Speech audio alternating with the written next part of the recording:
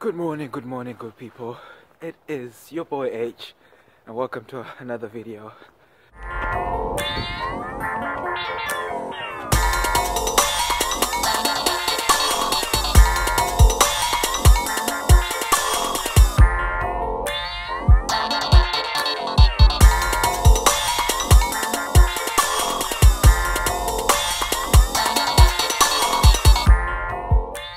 First things first, it is cold, gents. It is cold, people. Like, the frost is all over the cars. When I left home, it was -2 and it feels like -2. And guess what? Your boy has to go to work, in which I won't be training. I'll be officiating the games. So it's gonna be a lot of running for me to keep myself warm. But first things first, I have to get to the field, and if I do my setup, I might do a young training session to keep myself warm until the coaches and the kids come for their games. So, guess what? I went to the wrong field. Making my way to another field, which is just probably like 10 minutes walk from where I was. It's not a big deal, just gonna be a few minutes late. Well, I won't be late, but the thing is now I won't have time to do my own training session. So I'm just gonna get there, do sit up real quick, and let the kids do their things. And good thing is I left home early. It would have been a disaster if I got to the field at the time that I was supposed to be there and start doing the setup, because normally I'll do setup and soon after I'm done, the coaches and the kids will walk in. So yeah, it's always good to be early. Being early is on time, and being on time is late. Made it. I actually had to jog because I'm not the kind of guy that likes to be late. So this is where I'll be setting up. It is 8:27, so I'm good. Normally I get here like 40 minutes before. So which means I have 30 minutes to do the setup, which is enough time for me. I got this.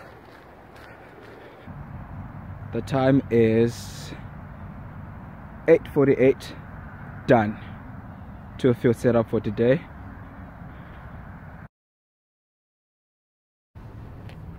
So I was supposed to have met up with a group of guys to train with, but my timetable and theirs didn't quite match up. So I decided to do my own training.